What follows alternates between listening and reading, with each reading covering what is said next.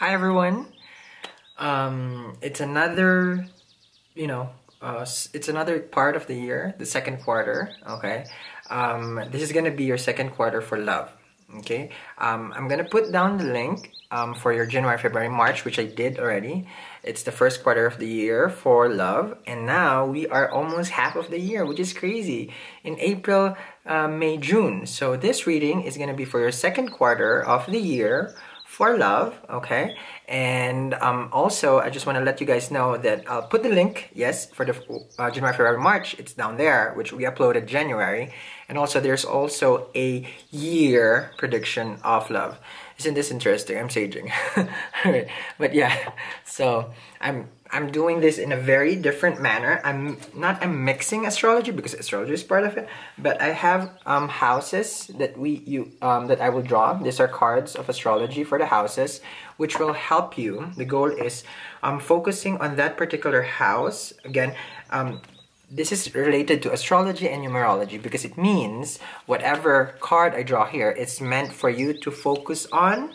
Okay, and I'm also gonna use the court cards over here, which represents, okay, so this represents the heart. Okay, so it's very different. The house is the heart, and then this represents the mind. Okay, and I'm gonna be using a soul card, which I don't have here, but the soul card will be here. So basically mind, heart, and spirit, okay, in one. Okay, to focus on this second part of the second quarter of the year. I'm so lost. I shouldn't do this without even a script. But yeah, so, and then I'm gonna be using the chrysalis for the tarot. Okay, wow, I'm just like a magician. Oh, now it didn't work. So yeah, I'm doing the chrysalis for the tarot, where it will show, okay, how to go about it with love. Okay, so focus on the houses, focus on the mind, focus on the soul, and then the tarot will guide you on, like things to be seen, okay, to be expected.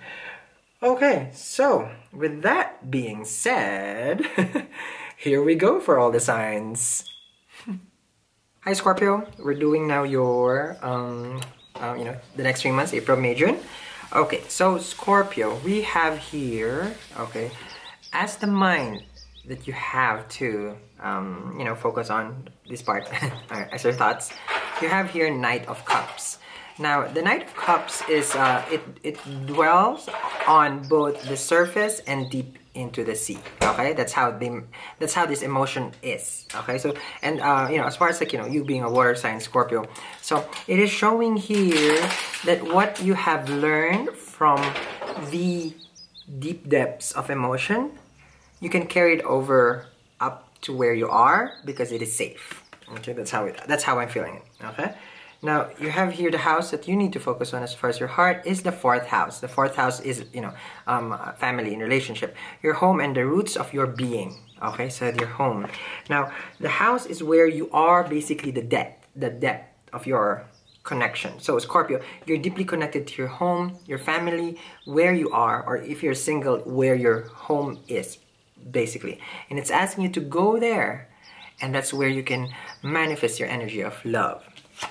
Your soul card over here is very nice again also, because look at this. There's fishy over here, okay? It's not asking you to smell the fish, but it is asking you, okay, allow both current, okay, and see it from what it is. If you're manifesting love and single, okay, in these next 3 months, manifesting love, see it in both current. Again, you have seen the depth, you have seen what is surface, you have seen, both those fishes, basically the emotions, the cups, okay, crossing over you. See it for what it is, and then, connect with it. The 4th house is all about, deep connection. And you have here 3 of stones. Again, look at this image alone. The 3 of stones here, it's showing stability, structure, family. Okay? Your relationship is very connected where you are from. That's what they're saying. And look at that, the star. The divine guidance, the answer, the yes. Okay, so in the next 3 months for the single, okay, go from the deep and go up. Okay, and then take action. The night is about action. Okay, and then explore your connection where you are from, and it will help you move forward.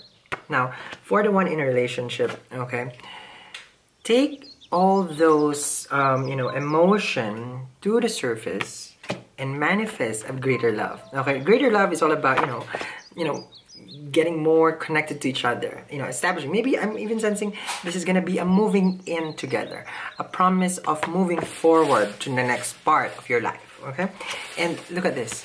Like there are two fishes here for the couples, and there's one over here. It is showing that the current is towards stronger and more precise direction because it's here. It is promised that you will have it.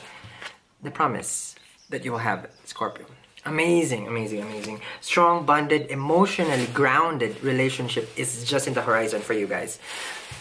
Oh, I'm a Scorpion Venus, so maybe. Alright, no, I'm just saying. Okay, guys, that's gonna be your love reading for the next 3 months. I wish you guys well. See you guys again in June. Bye.